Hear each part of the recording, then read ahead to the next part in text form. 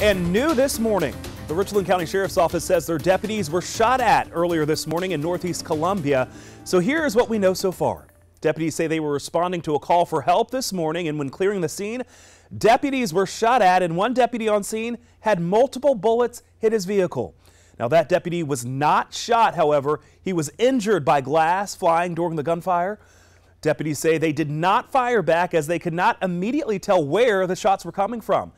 After searching the area, a man was found dead outside of a nearby home. Richland County Sheriff Leon Lott is expected to hold a press conference later today. But again, this is a developing story, and as we work to learn more information, we will be sure to keep you updated both on air and online at WLTX.com.